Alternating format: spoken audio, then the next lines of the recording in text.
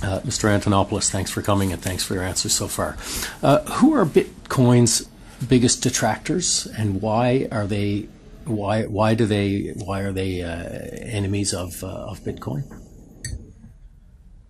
I'm not sure who are Bitcoin's biggest detractors. I can tell you that I, along with every other passionate advocate I know, started off as a detractor. I think it's important to note that my initial response to first understanding or first identifying Bitcoin was, this is nerd money. It can't possibly work. In fact, when Satoshi Nakamoto invented Bitcoin and announced it on the crypto mailing list, everyone around him responded in pretty much the same way.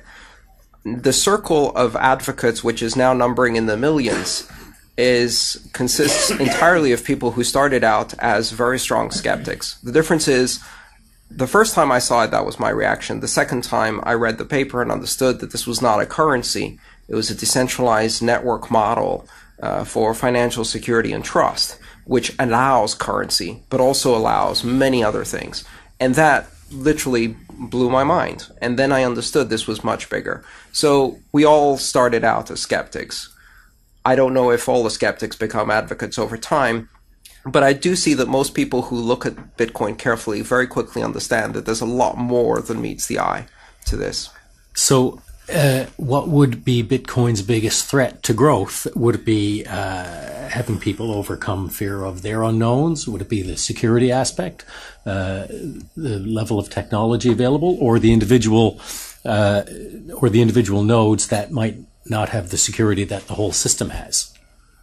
I think there are some very significant security problems related to the ownership and control of Bitcoin keys and Bitcoin wallets for the end user.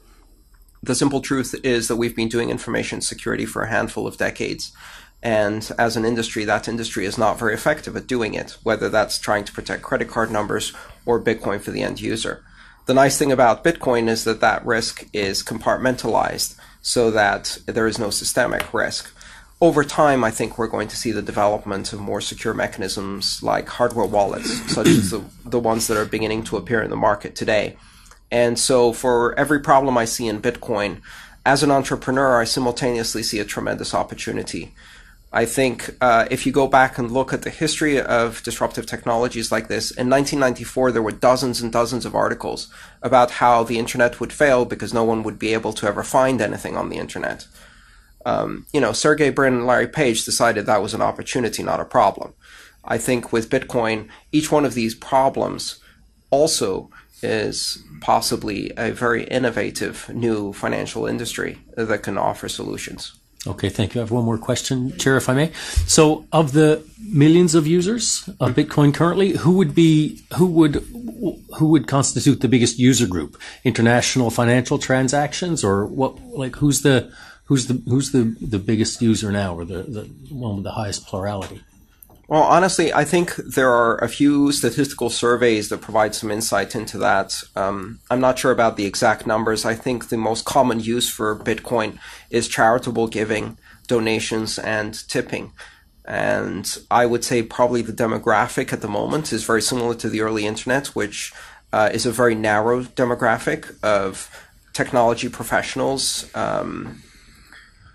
There's a lot of nerds in this space. I can say that for sure.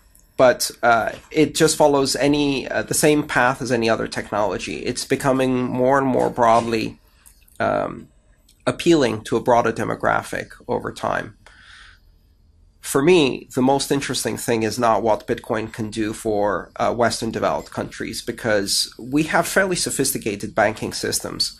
I am fascinated by the idea of being able to deploy Bitcoin on a Nokia feature phone in Kenya, in Lagos, Nigeria, and bringing online to a global economy people who have never had access to financial services with international credit and who could now be connected to everyone else in the world on an equal footing. That is very exciting to me, and I think that's where the greatest need lies that Bitcoin can fulfill.